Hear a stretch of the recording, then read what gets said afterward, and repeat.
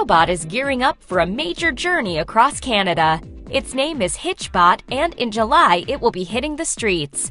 The aim of the project is for the robot to hitchhike across the country and charm its way into human-operated vehicles. On July 27th, Hitchbot will depart the Institute for Applied Creativity at Nova Scotia College of Art and Design in Halifax. From there, it will hopefully cruise across Canada, making it to Vancouver in British Columbia.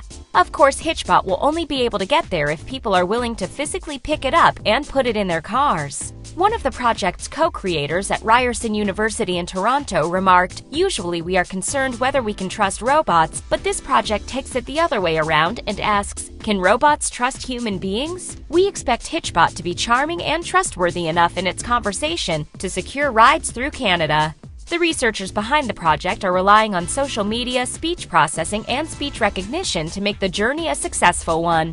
The robot has one functioning hitchhiking arm. Aside from that, it won't be able to move on its own, leaving the fate of the venture entirely up to humans. Drivers will have to transport Hitchbot into their autos and even charge it up via the car cigarette lighter.